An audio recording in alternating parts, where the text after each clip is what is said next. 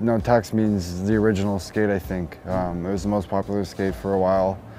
For me, Tacks means how I learned to skate, the skates that I wore growing up. It means hockey. It means childhood, growing up playing pond hockey with my friends. It's just everyone had Tacks when I was growing up.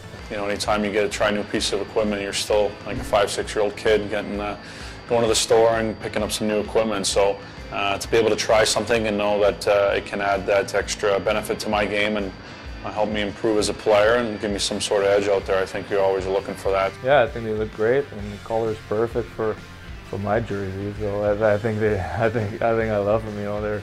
They're awesome. I like a dark skate. A little bit of yellow in them is cool too, and I think it's not too flashy, but at the same time it has a sharp look to it, and I'm definitely very happy with the way it looks.